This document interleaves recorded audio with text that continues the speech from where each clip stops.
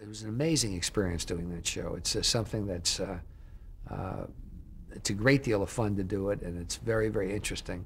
It's interesting on a lot of levels, not the least of which is the fact that it occupies so much time and attention when the show's being done, and everyone's focused on it. And then, of course, a week afterwards, no one remembers anything. And a month, I mean, if I were to ask you or any member of your audience who won the Oscar last month, trust me, it would take them 5 seconds before they could even remember the film of the person, let alone the person.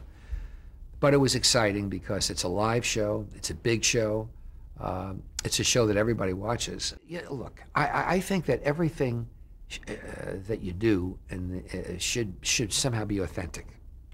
You know, that this should be a connection to the world around. And I've done 13 Oscar shows now, and I've tried to connect as much as possible the Oscar show with the emotional happening in the world. Now that happens in large measure by the movies, because sometimes you have movies which are studio movies, sometimes you have movies which are independent movies, happy movies, sad movies.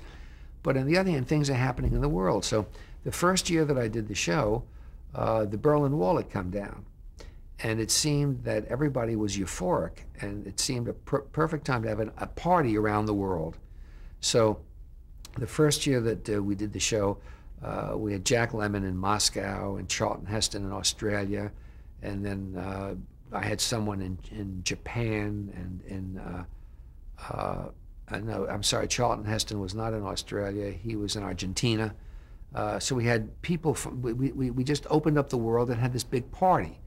And the films were the films, but there was that. One year when Dianne Feinstein and Barbara Boxer were elected the senators from California, we had a show that was focused around women in film. And we had film packages about such things as that until World War II, basically, most of the film editors that edited all the films you remember were women.